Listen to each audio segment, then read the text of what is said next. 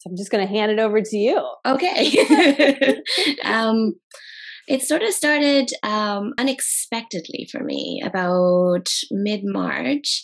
I went to get some blood tests done and found that I had diabetes, which wasn't a shock to me because it runs in the family. And in reflection, I have sort of been battling a lot of health things, and I think they all sort of meshed together over time and had been so much part of my life that I didn't recognize them as individual symptoms of diabetes. I just had accepted that this was how my body was and I was struggling, and I had been trying to get help from doctors and been dismissed time and time again. So it kind of given up on sort of feeling my best self and just like, this is how it is. And so we're just going to make the best of what we have and plow forward. And so when I got the blood test, I was like, well, that makes a lot of sense. Now I can finally get some things sorted out and move forward, and I have an answer. The doctors wanted to put me on metformin right away, and I was like hesitant, and I said no, I want to do some research. I have this thing where I really, really, really struggle being told what to do. And so Ooh, I have no idea about that one. No clue. It is, it's like a big factor in many things in my life. And so I knew from family members what a typical diabetes diet was like. And I know what that like low carb, counting calories, watching every mouthful that you eat. And that terrified me. And I did not want to have to live a life where I was having to be so very, very, very, very careful about the food that I'd be eating. And given my relationship with food and body image was like, it definitely was something I didn't want to go on. And then with my research, I just sort of stumbled upon Dr. Neil Barnard's research and studies in his book about reversing diabetes. And I was like, what? Like it's reversible? Why is this not discussed in the medical field? Why did doctors not tell you there's a way to reverse diabetes? Why is it like, you've got diabetes, now go on a low carb diet and medication and you're good? So I read and I researched and I was like, this is not some quack doctor making up this like fad diet that is currently really, really hip. Everybody's doing plant-based now. And I thought, okay, well, I'm gonna try it. I'm gonna jump in 100%. This is how I do things. Told my partner, okay, it's reversible. I've done the research. We're going vegan. I do most of the cooking in the house, so it was like, this is what I'm going to be cooking. If you're not on board, that's totally fine, but you'll be cooking for yourself. Love it. She's amazing. She's super supportive and was like, I'm going to do whatever you need me to do. And like, you say the word and I'm there. And so just sort of started a little bit here and there. And then I can't remember where I heard about Clean Food Dirty Girl, but it came up on a different Facebook group. And I was like, what is this? It sounds fun. It sounds different. I like, does it have like recipes? Like, is it like a subscription? I wasn't really sure. So I did some research and I sort of like played around in the Facebook group and did some searching and looked at your blogs and stuff like that. And I was like, I'm going to try a recipe. Yeah. Just like one recipe. Baby steps. Yeah. Yeah. And I think it was like a dressing or something I tried I put it on and I was like, this is amazing. Like, it's going to make my life so much easier. I don't have to worry about oil. I can make substitutes easily. And I have the full control plus a community. Like, this is, it's unheard of. And I had noticed, there's a lot of people of color and there's a queer community within the community. And I really I felt like this was my place and my home, and I could be who I needed to be. And I could ask questions that maybe had been asked a million times, and people were going to politely be like, well, here's an answer, but also search for your answer. So within 4 months, I was 100% whole food plant-based. I'm not super, super strict. I don't eat any meat or dairy ever. Like, that's not something I'm ever going to go back on. But like, sometimes I might sort of, eat a little bit more sugar than maybe or a little bit of oil in a meal if somebody has cooked me something or we Mm-hmm. go out to eat. So I'm not super, super strict on myself because I know myself and I know I need to give myself some freedom within those limits, or else I'm going to rebel.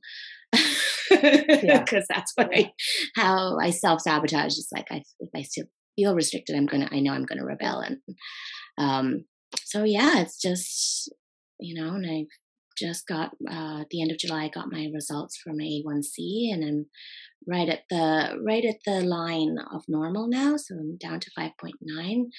So seems like I've somewhat reversed the diabetes. The Yeah. endocrinologist would like me to go down a little bit more, but I mean, Yeah.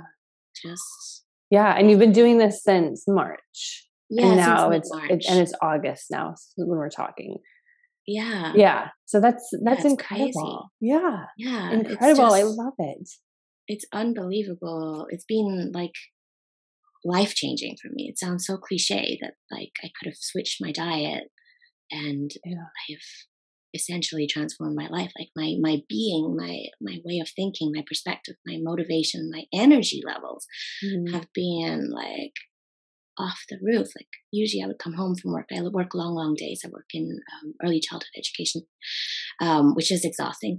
And so Yeah. I'd come home and I'd just be like, I just lie on the couch. I have no time for anything. I don't want to talk to anybody. I don't want to Mm. like reach out to friends or even my partner. Like I don't have energy for anything.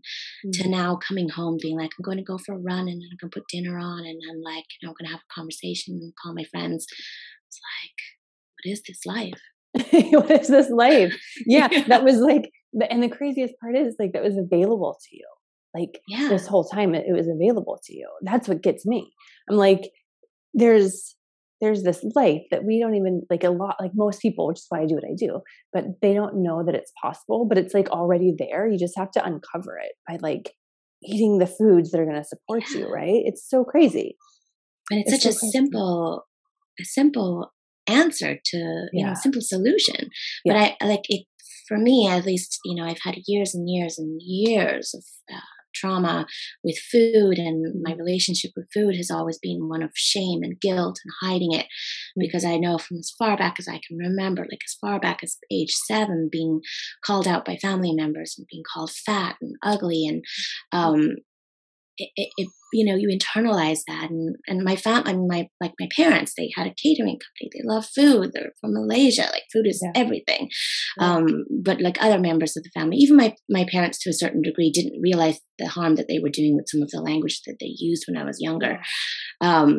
So Wow. anytime anybody would ever say anything like, oh, like you should try Weight Watchers, or I was like, shut it down, like no, like I don't have the capacity to change the way I eat because I'm so filled with shame and guilt. Mm. And I don't know Mm. what is healthy food? Chicken breast with no dressing on it? Like I don't know. Yeah. Um and Yeah. so it was just crazy to me that I would have jumped into this new way of eating and within 48 hours I was like, I have energy.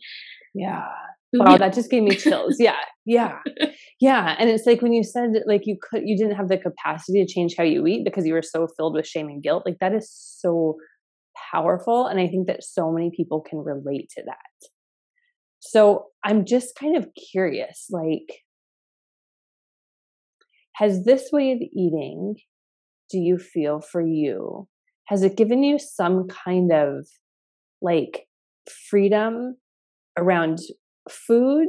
And like I want to hear about like the emotional component with this way of eating, because as we know, like the physical aspects of eating this way, right? Like we know that it's, I mean, for you, clearly you've gotten like results from that just with your A1C numbers, but can you talk a little bit about like the emotional component with food and eating and this way of eating?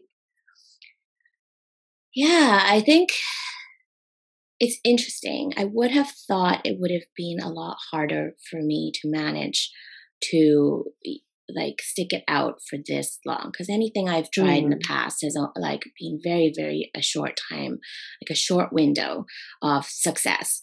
And there has been like either self sabotage or um, become physically ill and not being able to continue, or I fall off the wagon and it's really, really hard to get back up. But this way, I think because the physical part was so easy and I had so much support from my partner, that it was that it the emotional part seemed more manageable. Um, so I was able to stick with it. And my thing was, Mm. I want to stay off the dairy and the meat. That was my only goal, was I want to stay off the dairy and meat. And if I have an extra bit of avocado or the Yeah. nuts, and I have those fats, and I love peanut butter, and I Mm. have a bagel with peanut butter for breakfast, that's totally fine. That's a choice I've made, and that's okay. And I'm going to be okay with that. Yeah. If I don't eat all of the fruits and vegetables that I'm supposed to have in a day, Mm. that's okay, because Mm. you'll only eat fruits and vegetables. So you've had your share. I Yes. probably could have had more, but if I didn't, I didn't. If we wanted to eat out, I wasn't going to deprive myself and say, no, I can't go to that Mhm. restaurant because I'm vegan, or I'm trying really, really hard to keep my numbers low. It was more a case of, well, mostly we've been going to vegan restaurants, but if it wasn't, I was like, I just need to know ahead of time, because I want to look at the menu and Yeah. see what the best choice is for me. And if there's a plant-based choice, then I'm going to go for that.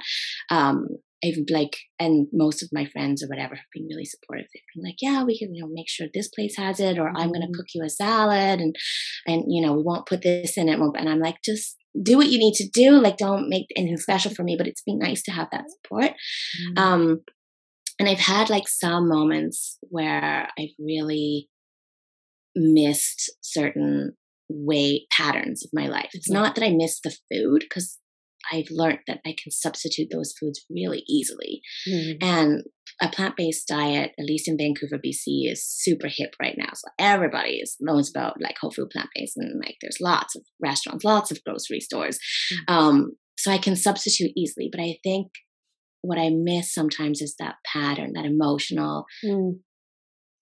ease of doing something. Like sometimes it's just easier to eat this way because it doesn't require any thought, it doesn't require any exertion of my emotions, or like my anxiety doesn't have to be peaked in any way. It's just like a flat line. Yeah. And so sometimes I crave that Mm. comfort of Mm. doing what's I'm used to doing, Yeah. or my old way of doing things, where it feels like it was easier, but I know it wasn't. Logically, I know it wasn't easier, but it felt easier. Um, and so that has been a bit of a challenge for me. I know, like the last 2 weeks or so, I've started being a little bit on the lower energy side. And I know that that's the thought process that's coming in is like, oh, but it's Mm. so much easier if you just Mm. Mm. remember when you just cooked like this, and then you were good for the week, as opposed to really you're going to spend 4 hours in the kitchen on Monday, and you're going to do a batch of this, this, and this, Yeah. and you have to choose what meals you're going to make, and you have to make a grocery list, and then it's really, really hard to find that one ingredient, and then you're going to have to go to the other grocery store, and I know that that's my anxiety is creeping in, and I'm like, I have to check it. Even if I don't check Yeah. it, that's when I'm going to fall off the wagon. Yeah, that's so powerful. Oh, so many things you said are just hitting home. I think, and I want to get to all of them. So, you sound like me, first of all, because I'm the same way. Like, I do not like to be told what to do, and if I feel like deprived or like I can't, I'm just going to want to do it more. And so I think having that flexibility, like I do the same thing, like dairy and meat for me, like out of the question. I'm not going to do it. But like if I go out to eat and there's oil, okay. Like, like even when I'm traveling, if it's vegan, like fine. I'm not gonna yeah. And like the other night I had an apple and peanut butter for dinner. Sweet. That's what I wanted. Yeah, Yeah, right. But I think that that's like such a healthy way to approach it, because it keeps you out of that all or nothing mindset and that hmm, perfectionism mindset. And that can really fuck you over. Like that for can really sure. be a catalyst for like just saying, throwing up your hands and saying like, screw it. I'm not going to do any of it. So I think that that's a really like, really, really like pragmatic and healthy way to approach it. And then the other thing that the awareness that you have, I love it. Like, you, and you know what you need to do to support yourself. And you also are able to like kind of call out your BS a little bit with those thoughts that you're telling yourself of like, and realizing that like, okay, I'm feeling lower energy. Like, where's my mindset? Because like, I don't like so often people don't realize the power of their thoughts and the stories that they're telling themselves and how that plays out in their life, right? And I love that you're Yeah. like, you're onto yourself. I love it. Yeah. I mean, it's not always.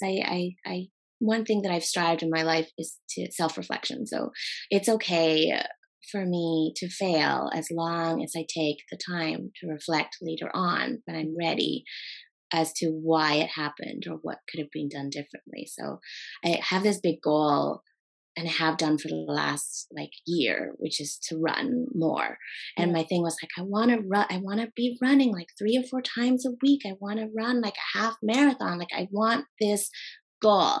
But I've realized time and time again that I cannot have such a large goal for myself, that it needs to be really small. And when I say small, I mean like I tell myself, I want to run just once a week Yep. for 20 minutes. And I want to be able to do that for 4 weeks in a row. And it's a goal that sounds so easy, but for me, it's so hard to stay on that track of so many anxiety thoughts prevent me from getting out and running Yeah. just once a week. Yeah. So that is like my long-term tiny goal of just like, okay, like I ran this morning, I got out of the bed, I set the alarm, it was raining, and I was like, no, you're doing this, like you're going for that 20-minute run, and that's your goal set for the week. And whether I can do that for 4 weeks in a row is like, I want to set myself up and say, yes, you can, but Yeah. that's where the mental block comes in, because, and I think you had mentioned this in one of your one of the after hour sessions where Yeah. you kind of say to yourself, well, I can't do it, but I'm going to set the goal anyways. And so I'm fully aware of the fact that I am setting myself up for that. And it's the same with eating. Like sometimes those old thought patterns come in of like, Yeah. well, this is the way you're going to do it, but actually remember that you can't do it and you're most likely going to fail. And so you have to really, at least I have to challenge myself. Yeah. Yeah, totally. And those, like, it's funny because those thought patterns, even when you're doing it, even years after you do it, it's like those thoughts will come up. Like, thoughts come up still about drinking. Like, wouldn't that be nice if you could just have one? Like, and I've been sober for like, 6 years now, but it's like those. But I think that people get so tripped up on those thoughts that those thoughts actually come in. But it's actually like, I have this little trick where I just tack on something to the end of the thought. Like, you probably won't be able to do this. Yeah, but you're going to try anyway. Right. Yeah, And just sort of that's a like, good idea. just like Put a kind of little being boost at the gentle, end. just like a little boost at the end. And it's not like trying to change the thought. It's just sort of like acknowledging it and then offering another belief too. Cause like, yeah, I might not be able to, sure, but let's just try. We're just going to try. Yeah. It's just this like very subtle way to be sneaky with it, right? It is. I love that idea. I think I'm going to try that because I know like I suffer from anxiety, and it has in my past been really, really bad anxiety. Mostly it's social anxiety. And I have multiple coping mechanisms, some healthy, some not so healthy. And I've done a lot of counseling. And so a lot of like one of the counselors had said to me, like, it's not going away. You need to learn how to be comfortable in the room with the anxiety and give anxiety the space, but not have it be in your face. Like put it in a corner and be like, yeah, that's my little anxiety, guy. It's just going to sit there. Yeah. And that's okay. But don't let it get really, really big. And I think that's sort of a similar thing of like saying, that's my thought process, but I'm also just going to add on a little friend to the end of that. Yes. And make it more manageable and remind me that I don't have to follow the anxiety. I can just follow the friend. I love it. So. And have room to like kind of have, exactly. Have that anxiety or have that, those thoughts kind of present and not letting it like, not letting it be front and center, but giving it enough space so that you're not like, I don't know, resisting it, because anything we resist, right, you get in trouble that, so like, how can we have space for this while also like showing up for ourselves and doing what we know works for us? When I look back at photographs, I was not a chubby kid. I was not like, I was perfectly normal, healthy kid.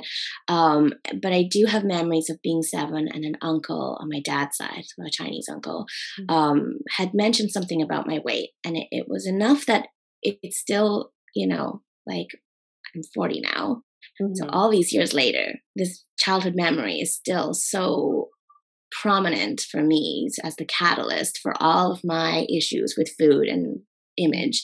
Um, and then I have an older brother who would also call me fat, or like he'd be like, "You need to do this for me, or I'm going to call you the three-letter word that I know is going to make you cry." Mm. And it just became this thing for me. And when I look back at photos, because when I have these memories, I think, God, like, why were my family so abusive about this? Like, Mm. what did I have, like a health problem? And I look back at the photographs, I'm like, no, like I was a perfectly Mm. normal kid.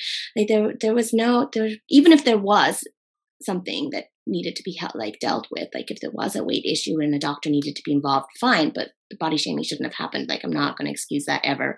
But it just became part of my being, Yeah. was that I was the fat, ugly kid. And if I wanted a pack, like a chocolate bar or something, I should probably hide it Mhm. and not tell anybody that I've eaten it, because they're going to tell me that it's not good for me, that I shouldn't be eating it. And, Mhm. so I would like binge eat junk food and hide all the wrappers Mhm. from like a young age. Um, my mom was a yo-yo dieter. So Ah. yeah, So that was so modeled the to you. cabbage, big pot of cabbage soup Mhm. one week, and then the Atkins diet the next week, and the crazy exercising 80s Mhm. style, and it Mhm. was just, yeah. And she was never happy with the way she looked. She was Oh. always like, and she wasn't somebody who needed really to be on a diet. Like she was a Mhm. healthy weight. She looked Mhm. good, and but that was her issues that she brought into the family Mhm. dynamic, Mhm. and passed on down to us. And my sister is naturally very thin. My brother is naturally very thin, and so I'd always saw myself as this black sheep who should Mhm.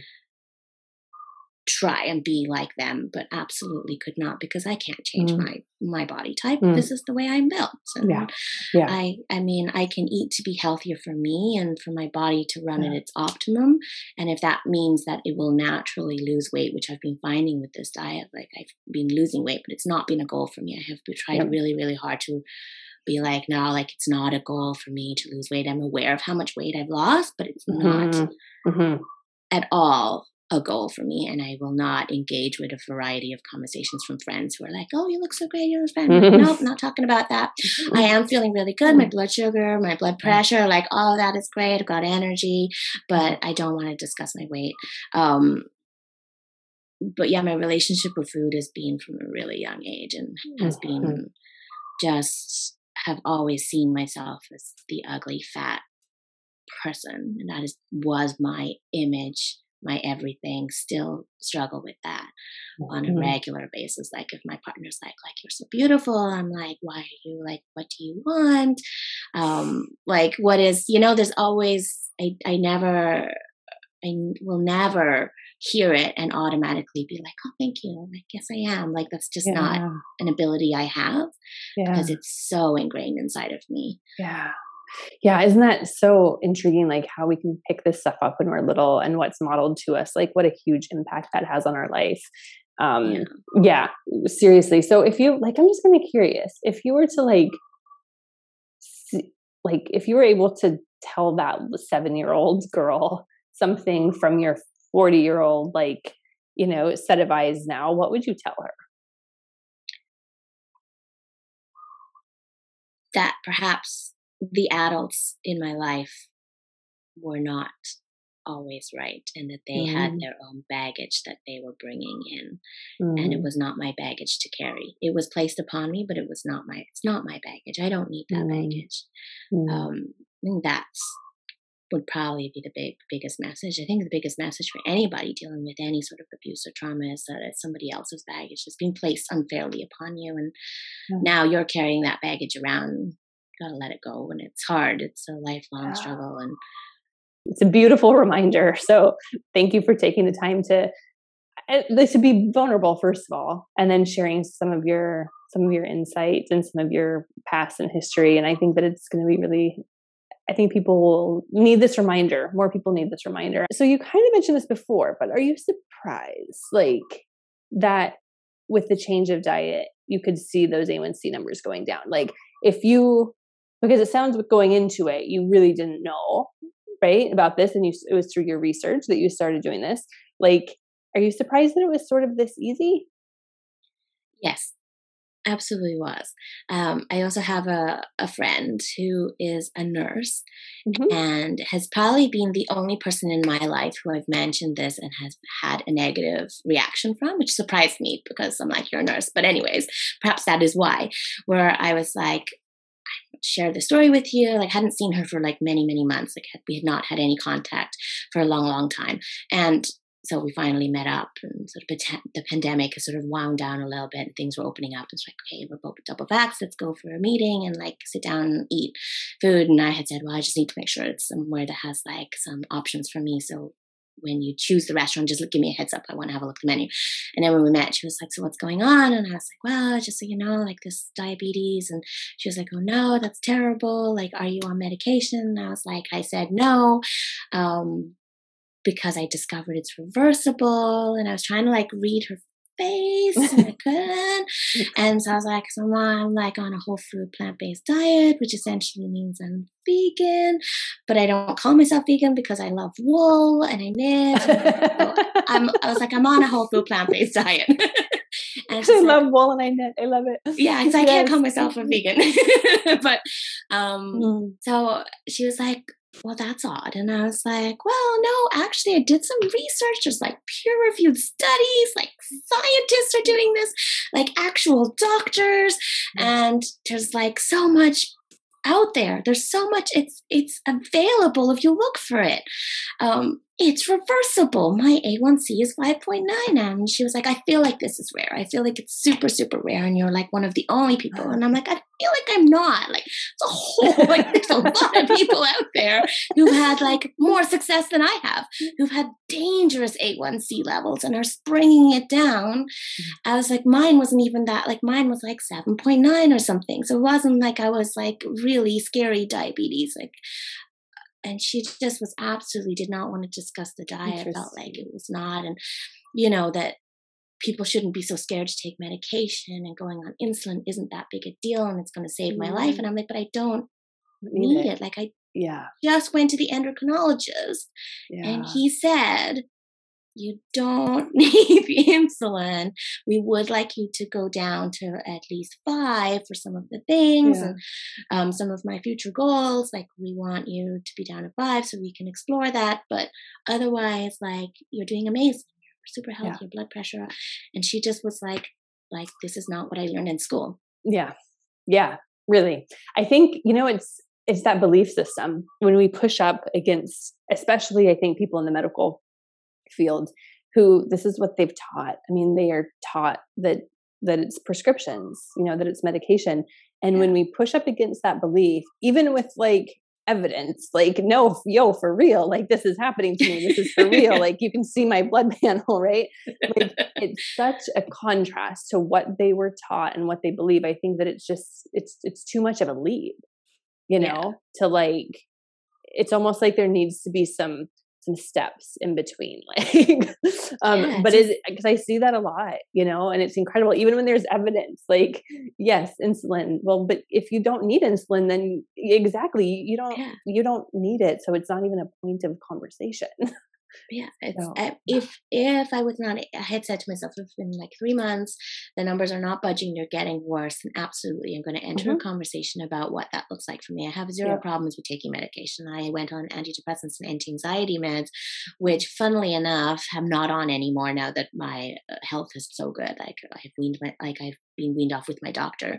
I'm on zero medication now. Wow, that's amazing. Yeah, and learning that anxiety and depression and all that I was dealing with goes hand in hand with a lot of the diabetes symptoms, and like the insomnia and the sleep and everything. But it's just, and understanding that other people have their own history, emotional history with food. And so, like, I know for her, she's a very fussy eater, and she's very like meat and potatoes, and I eat food a certain way, and it's prepared, like, that's her mindset. And I'm like, that's your baggage.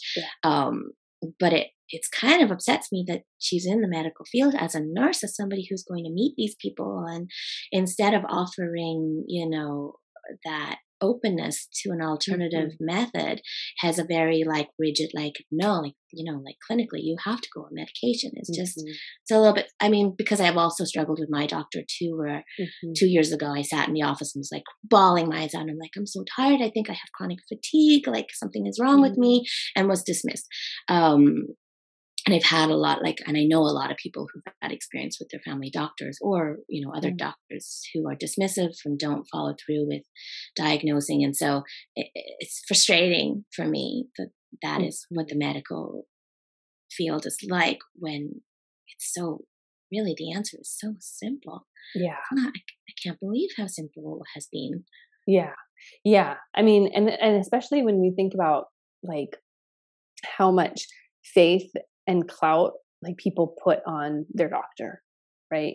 Like they're the doctor, she's the nurse, like they know, like they for sure know, like there's so much trust and just like blind faith that goes into that people don't, I think so many people don't understand the power that they have in the decisions that they make that can change things for them.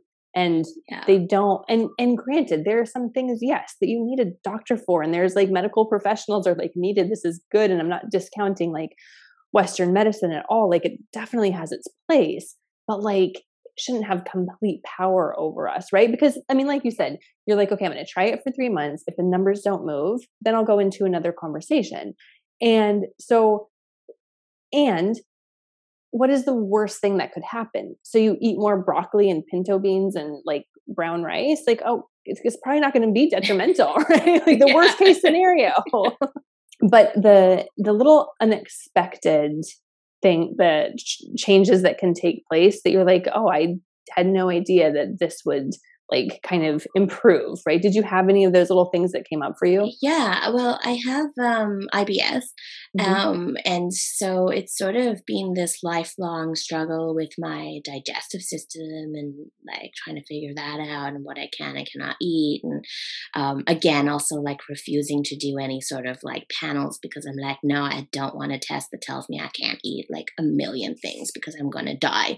Like I cannot live like this. Whereas like, no, you can't eat broccoli and you can't eat black beans, but you can eat pinto beans, but you can eat jasmine, but not basmati. I'm like, no, I can't. Like, I can't have a restrictive list. And many years ago, my doctor was like, you need to take more fiber, like use a fiber supplement. I was like, okay. I'd like had a whole bunch of x-rays done. So my digestive system doesn't work very well. And like, I was having a lot of like issues like diarrhea and stuff like that. That would flare up and down fairly regularly. And so with the whole food plant-based diet, because I jumped right in and, I guess I probably shouldn't have jumped right in, but I'm not sure I would have been successful if I did not knowing me. Like I needed to go 100%. I couldn't do the 50 slowly adding more. Just like me. Yeah. I'm just like that too. After a little while, my body, like initially my body reacted to it. I had severe cramps. I was very sick.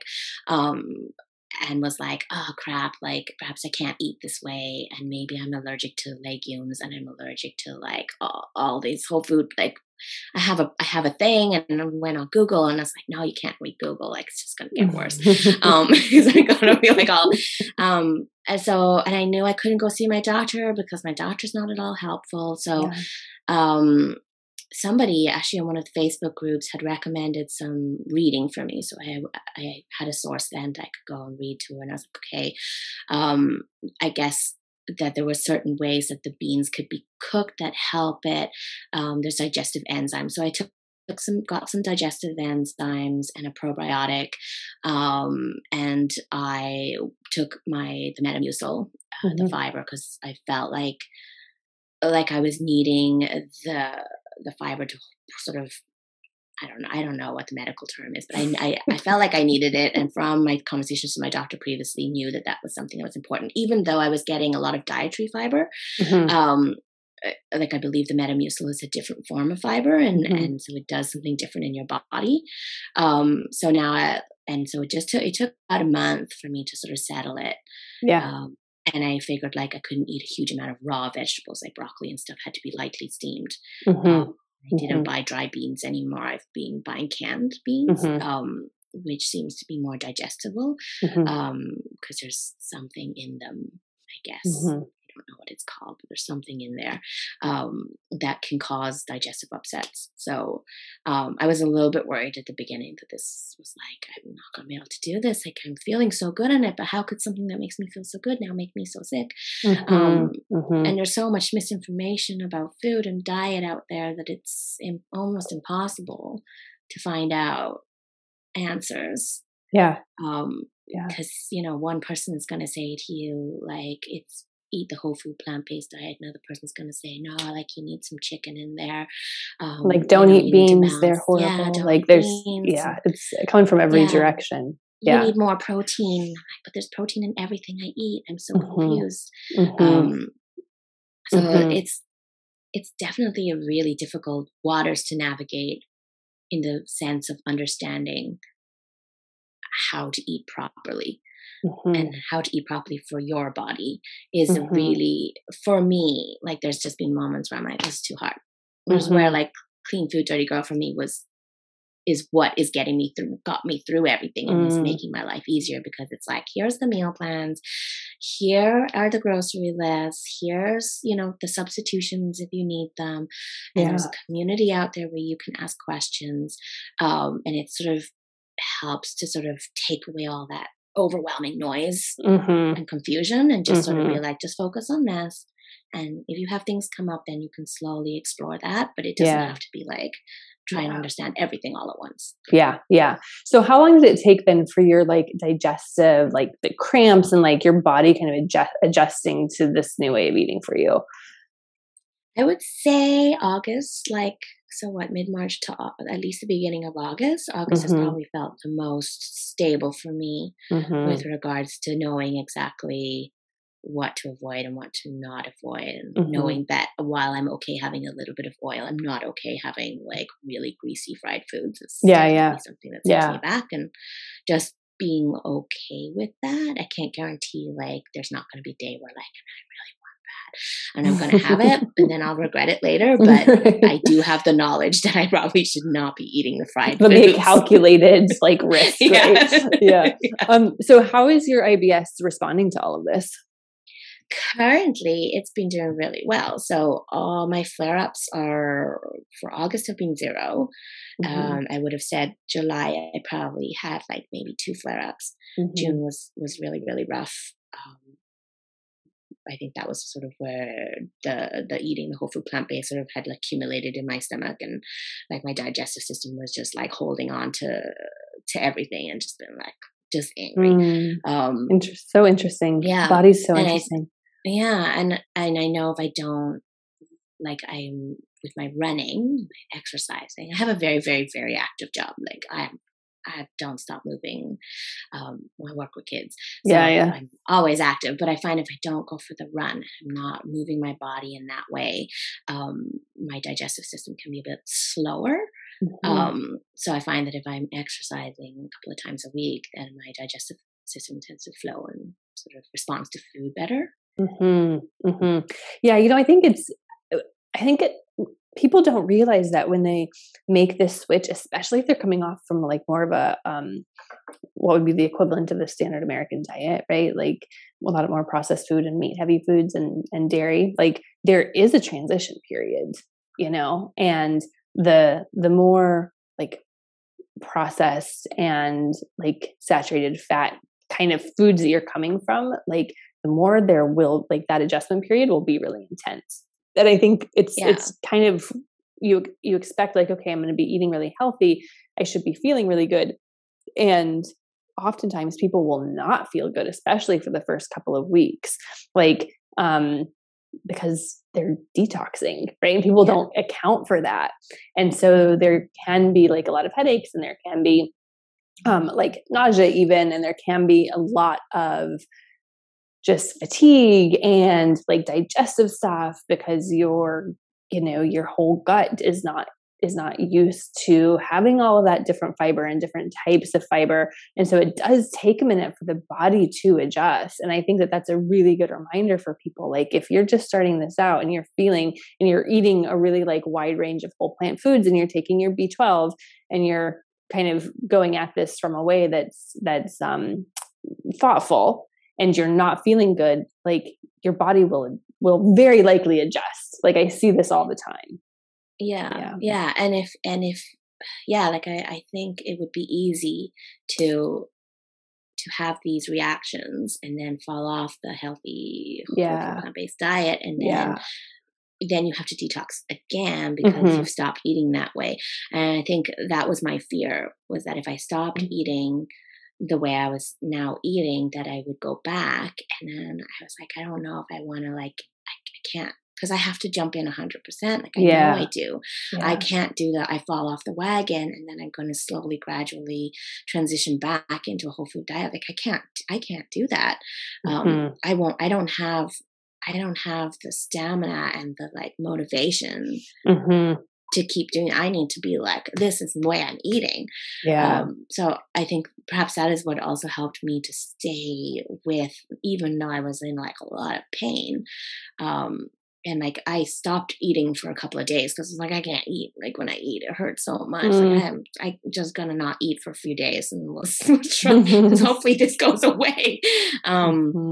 You had mentioned too a little while ago about like foods being restrictive, right? And it's interesting because when I bring up, and I don't know if you've had this experience, but when I bring up to people how I eat, like people who don't know me, one of the, and if they don't eat this way, one of the questions I'll get is like, well, don't you feel like you just don't have a lot of options to choose from? Like it must feel so restrictive because you don't eat all that stuff. And my answer is like, wait a minute, like I have so many more options now than I did before because there's so many different types of foods out there, right? And so when you're talking about like different kinds of beans and different kind of veggies and like steaming the veggies maybe instead of eating them raw, like there is so much room for all of that because of the amount of whole plant foods there are out there, right? Yeah. Well, and with like my previous way of eating, like my partner and I were talking about this, where you become so comfortable with what you eat. You buy the same things every week. You binge eat on the same foods every week. You eat out at the exact same restaurants and you probably choose the exact same meal every week. Like you have a pattern because you've established a pattern of eating and you have your comfort places. Like, oh, what are we going to order? Well, same thing we order every time. But now, because I have such a varied diet and a different diet that does have some requirements, it means thinking outside of the box. It's like you're going to read the labels of the chips. You're going to question the restaurant and the way they're preparing the foods, and you're going to ask questions and have an awareness of what options are available to you. So you actually have more options than you did before, even though before perhaps you did have more options, but you had that like didn't use them. Like, now, like I'm getting that seafood fettuccine, like that. You know, like that's all I got. Yeah, it's so true. And I think most people, like I read this somewhere, most people have like the same like 6 recipes that they rotate, you know, and I mean, that's why like our meal plans are bomb, because every week is something new and exciting. You don't know what you're going to get. And it's like so varied. And like that food rut is real. And most people who don't eat this way, you're right. I mean, it is like the same things over and over again. And with this, it's like, the possibilities are really endless. I love how you, before you go out to eat, you look at the menu and you look at your options. That is something that I do. And I found that very helpful. Like if it's a restaurant I haven't been to, like, okay, I'm going to really see what's possible here so that when I go there, I can go in with confidence, kind of knowing what I'm eating. Cause I also don't like to be like, I don't like a lot of attention on myself, and I don't like to be fussed over. And so when people know I eat this way, it's like, okay, well, can you have something? What are you going to eat? Is it okay? And I don't want to like sit there for, 10 minutes asking the server like questions. And so I'm like, I always like prepare in advance, and that has been very helpful. So I love that you do that. Yeah. That's my social anxiety coping mechanism is Yeah. being prepared and Mhm. knowing, like, if I have questions, like, can I email them beforehand? Is it possible to give them a Yeah. call before I go?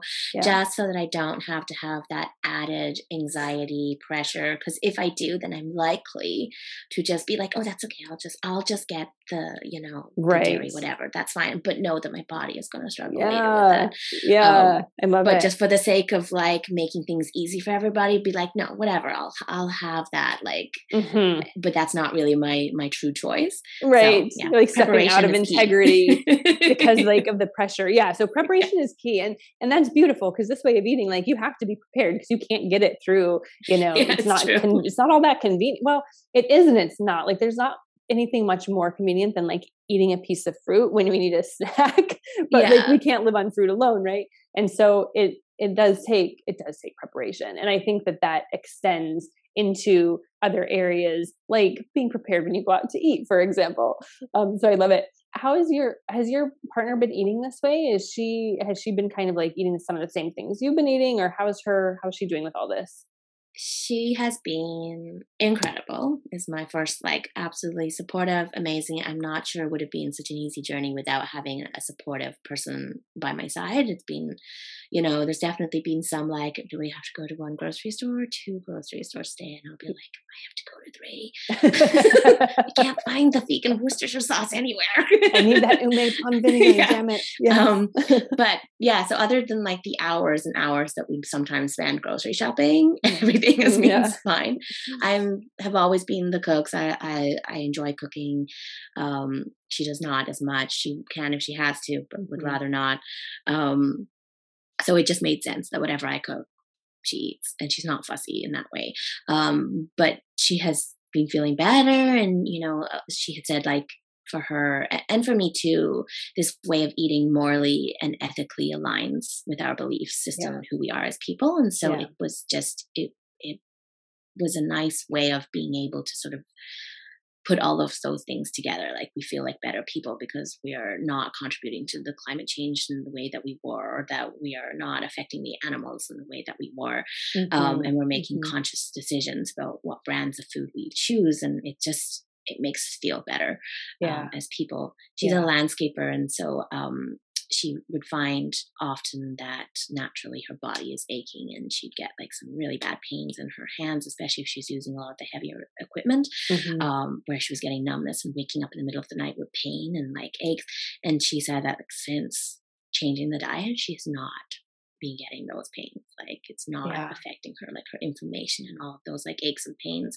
Like, a little bit was normal for that sort of work, but nothing like she was experiencing before, and just like more energy and just feeling healthier. And Like if anybody just to stumble upon this video who happens to be kind of where you were back in March, like is there anything that you would want to like tell them, or any advice you want to give them, or any I words of encouragement? think maybe don't be scared to fail. Failure is Mm, where we learn and grow. That is, like, I do a lot of training educators at work, and I do a lot of mentorship. And that is always my biggest takeaway for them is like, it's okay to fail. If you're failing, you're growing, you're learning, you're thriving. If you are not failing, either you have given up, or you are so scared to try that you are not learning anything. Like, there's yeah. no room for growth unless you fail. And it's like, Yeah. if you fail because something, like, you fail, then that's okay, but you can't set yourself up to failure. It's sort of like a place I'm at trying to figure out right now of like allowing myself to fail but not setting myself up to fail. It's like a tricky Right. thing. Yes. um It's like failing while moving forward, like not yeah, allowing that those mistakes and those fails to like just have you say fuck it and like yeah, peace out on all of it. And it's like, how can we fail and make mistakes and use those to propel us forward instead yeah, of use those to beat ourselves up? It's almost yeah, like, how do we love ourselves through that? And I think that's the key too. Like, I think yeah, that when we fail and when we make a mistake, if we can love instead of judge, like we'll keep going forward. And I think there's something to that. yeah, yeah. Yeah. It's like finding that place where you're gonna finding that key of what did you learn from that failure, not Yeah. not what did you do wrong and now you Right. suck, but more like what Right. did you learn? Or And like, going how was that forward, will you actually follow through? perfect for you? And it might be Yeah. perfect for you because you did learn that thing that you wouldn't have learned otherwise, right? Yeah. Yeah. It's true. Yeah. It's like, it's kind of heady, but I love it. I think that that's fantastic advice. I think that everybody can benefit from it. So thank you for that. Again, there's so many, there's so many nuggets in this. It's so juicy. I just love it. And tell your partner I said hello, and I hope to see I you in will office do. hours soon. And I just want to hear all the updates, and I know that you can get your numbers to where you want them to be. I know you can. So I'm rooting Thanks. you on. Yeah, I think you're try it. awesome.